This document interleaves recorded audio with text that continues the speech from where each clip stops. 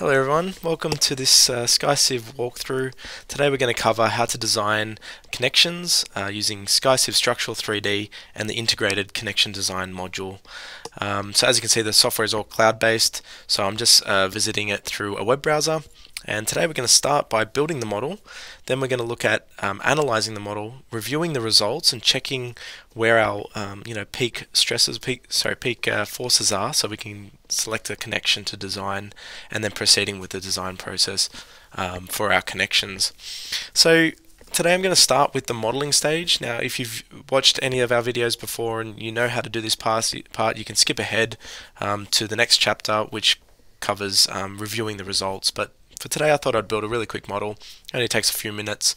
You might pick up some shortcuts along the way as well. And yeah, we're going to go through that whole process from start to finish of how we can analyze a model and then design the connections of that structure. So I'm going to just use the pen tool. So this is one of my favorite features. It's just really easy to sort of build my model. I can plug in a number, so I'll say 12 feet, hit enter, and just sort of frame up my structure just using XYZ kind of planes. I usually have my finger over the escape key just so I can exit out if I need to of the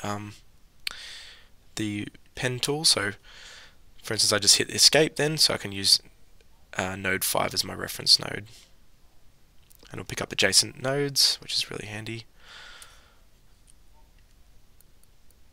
Okay, so something simple like that. And what we'll do is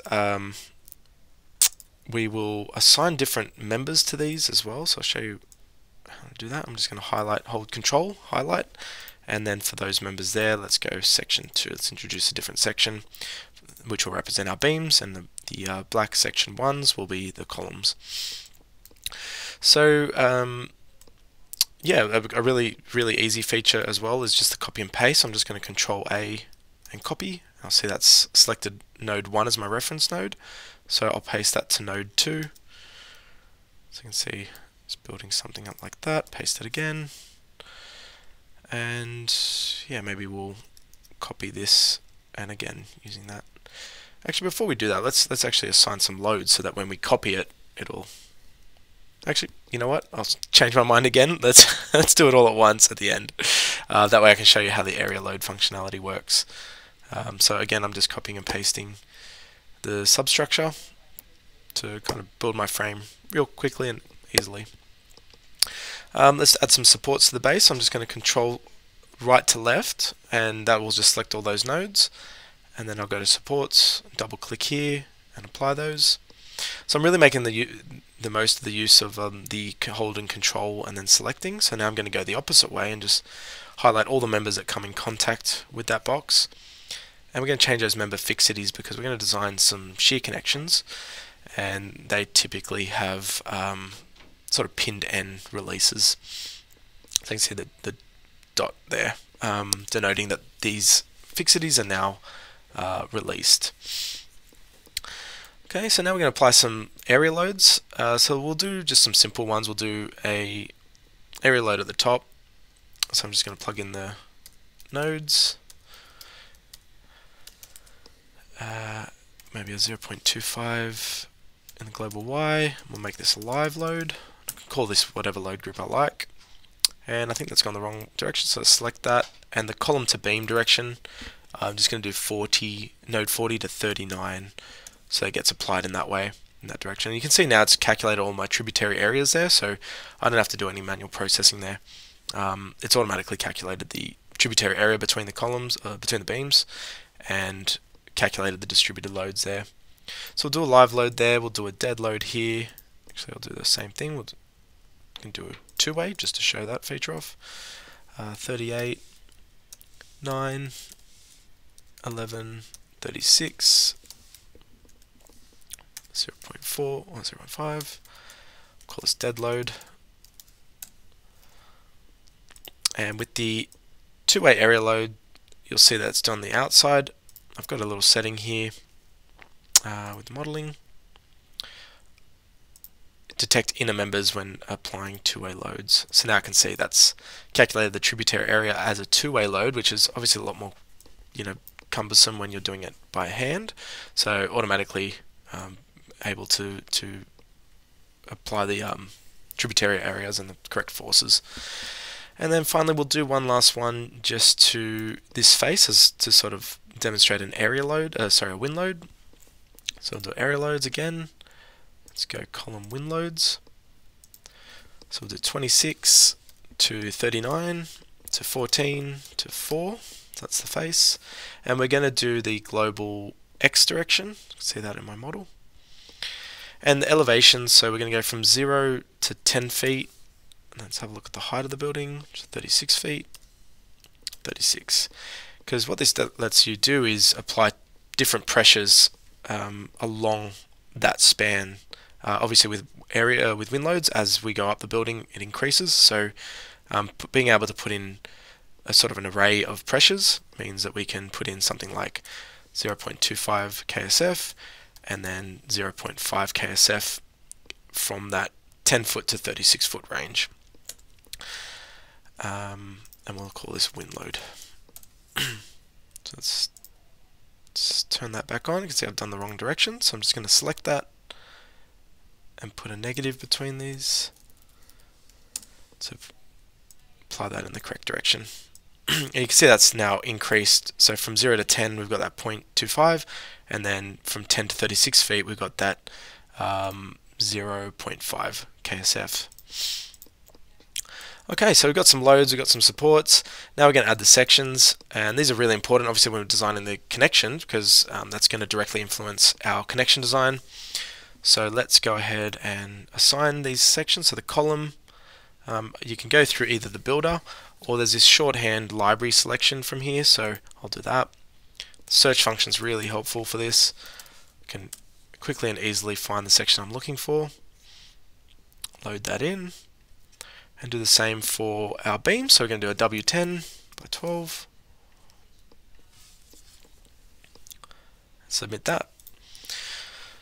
Finally, we'll just add some load combinations. It's not a necessary step, but for this example, we're going to review the results that come out of the analysis and select which connection to design. So pretty important for that if we're going to do an actual design. So I'll do live loads, assign these wind loads, and we're going to import from AISCE. So we can just use those predefined design code load combinations. So our model is ready to solve, so we're going to continue now with solving the structure. So I'm just going to hit solve, just do a linear static analysis, and yeah, solve all the different load combinations. So on the left here we can see all those load combinations. We can see the load cases, individual load cases, so I can review all these individual cases, or I can look at the envelope cases. So this is a faster way where we've sort of interpreted all the results and just showing you the worst case scenario through the envelope max. So now we're going to kind of review the model and the results and identify which connections we want to design, and looking at the worst case scenario for those. So I'll start with just a moment. We can see where the worst moment forces are for each member. So yeah, since we pinned all these beams, there's not really much of a moment force at these ends, which is kind of what we anticipated. So since we're going to design a shear connection, we'll probably look to the shear results for the governing design. And I'm just going to hold Control, just select those so I can get a clearer image of what's happening. So this is one way where we can review the results and find the worst case scenario to then design our beam column connections with. So I can see we've got some 54 kip forces at these ends. So it looks like member 14 to 35 is probably our worst case scenario. So that's one way we can review it, is through the envelope max shear force diagrams and then isolating those members to find the worst case. Another feature we can use, which is quite helpful for this, is the nodal results. So the nodal results will tell us the results at all the different nodes. So I can isolate nodes, or we can look at all of them. We can distance as well from the node. So if I have this set to 0, it's just going to give me the result at the node. But I can also offset that, say, by 1.5 feet or something like that. So I can get the results at this location and yeah, automatically calculated for me. It's really helpful to use sort of these filtering. So let's find the worst case in the FY, because that's probably what's going to govern our design for these shear force connections. Looking at that 52.3 kip force. Another thing you can do is just download that to CSV if you want to do your own sort of data management, or you want to review these results. I often use the sort filter, which is really helpful in then filtering out the worst case forces, whether it's FY, MZ, or whichever force you're using to design your connection. But sort of built into the software already that you can just yeah, sort the table by worst case to get the worst value there. So yeah, looking like the 52.3 is our worst case at node 13, so we can isolate that node if we want to have a closer look. And yeah, as we saw with the other visual inspection, it's from column 3 to beam 14 where we're experiencing that high force, where we can see that 52. So that's just another review that you can do. It's good to cross-reference, or if you have a preferred workflow, that's a way that two ways that you can interpret those results to then proceed with the connection design. So now we're going to go ahead and actually design this connection from the 14 to it's 35, column 35. So I can go to design, start new code, connection design, and it's going to ask me to select two adjacent members. So we know now that the worst case is 1435, so I'm just going to hold control and select those two members, then right click, launch connection design. And my supporting member is the column, which is 35, so I'll select that as my column. So what this is going to do is launch our connection design module, where I can choose a design code, I can choose a connection type. We have different types as well, so moment, shear, and axial. But yeah, as we explained, we're going to go ahead with a shear connection using FY as our primary design load. And we'll select the double angle. It's quite a simple connection type to design, so yeah, keeping it simple for the tutorial. So as you can see, it's imported all the column information, including the material properties, my beam information, the W10 by 12, with all the properties as well. So I'm really just starting with the connection type, and I'm just going to select a material, and we can do, it's sort of an angle section, so we're going to do maybe a 3 by 3 by half, something like that, and we'll do an 8-inch length. So you can see that's displayed now on the graphics. I can change this, it's dynamic. Yeah, it allows me to sort of iterate on my design really quickly. And now we're going to go to our fixtures. We're looking first to the angle to beam fixture, so that's going to be this one here. And we'll do a bolted connection. So standard holes, selecting my material properties, bolt diameter, and the arrangement, let's do a 3 by 1. You can see a little bolt has displayed there, but obviously we need to add an offset on the edge. So let's try 1.5 inches. Yeah, maybe we can do a little bit more. And yeah, row spacing as well, so we want to put in some spacing between the bolts, the 3 bolts, so we'll do 1.5 spacing, something like that. We'll start with that. Let's see how that goes in the design. And then for our fixture 2, so that's going to be this one here, which is the angle to column. Let's try a welded welded fixture. Selecting a material type, and maybe a 0.25 1/4 inch weld size. So you can see there it's displayed there in the graphics. Makes it easy to visualize and understand what's happening there. And finally we'll look at the loads. Now the load was the force that was imported from our analysis model, which we inspected earlier. We can obviously change that if you have your own designs, but we're going to use the analysis results that came through from the frame. Okay, so we're pretty much ready to run the design checks there, so I'm going to hit run design. I can see I got a fair few fails there.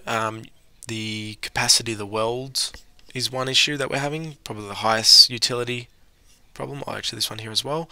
So we've got some tear out, bolt, yeah, in terms of the beam web connection, which would be yeah, this one here. So a really helpful feature here is we can look at the calculation report. So not just getting, you know, pass-fail results and some utility ratios, we can actually inspect why it is failing. So we can look at the detailed calculations. We can see sort of which parts of the model, which parts of the design are failing. So we've got some detailing checks which are failing. Looks like it's failing the minimum bolt spacing. Also looking at some capacity results as well. So this is really helpful for identifying why it's failing, or looking at where we can save material costs by improving the design, or even just understanding what the software is doing when performing these design checks. So really helpful to have that transparency. It's really important to us as a company to display those, and I can review. I always find searching is a really helpful feature here, so I can search where my design is failing to look at all the different kind of areas where it is, or design checks that it is failing. And then we've got this summary at the bottom, which is really helpful, just identifying, you know, just even if you're using this as a design, just showing the final checks. So you've got the full check, but also just the summary as well to complement the results. So we can go back and sort of look at some of these designs. Again, search the fail, look at some of those checks. So we've got some capacity checks in the shearing. So it's just kind of shearing, too much force on those bolts. So we can do things like increase the size or the diameter of these bolts, increase the material strength, or whatever controls that you have in your design to strengthen the design. So maybe looking at sort of a larger connection. So we can increase this. We had some detailed problems too. So the fixture also, the spacing was too small. So we probably want to increase the space. Oops, not 12 inches. We want 2 inches to prevent that detailing issue. Maybe 2-inch edge. Increase the bolt size. Maybe things like that will kind of help our design pass. So there might be just in the design too much force, but there's definitely things that we can do and iterate on, rerun our design check, hopefully get some better results. This came down a lot. It's pretty much at a passing stage. We've increased the spacing of our bolts to cater for that detail limitation. We've also increased the strength of that fixity on the beam side, so we can also see that this was previously 3.5 and 2.5. So obviously iterating on your design, you know, you might find you need to increase the beam size to make this design work, or you can continue to sort of work with the fixities that you have, or the sizing that you have, to make this design work through those sort of restraints or those constraints in your design. From there you can save your design. You can download an STL file. So I'll show you the process of saving it. So say we do have that design finalized, we can then save this connection as 102. And if I go back to my dashboard, actually I'll just keep that page open.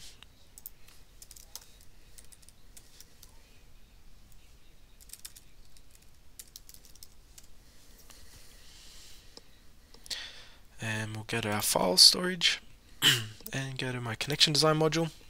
So you can see that's come through now, so I can relaunch that if I need to. So even though I have gone from the analysis stage and imported all my details into the connection design module, I can still launch this at a later date directly in the connection design tool to finalize my design, or have an engineer review it, or whatever I need to do to finalize the design process. So I hope you found this walkthrough helpful. Feel free to add any comments to the video, or if you have any questions, email us at support@skyciv.com. Otherwise, we look forward to seeing you on the platform soon. Thanks.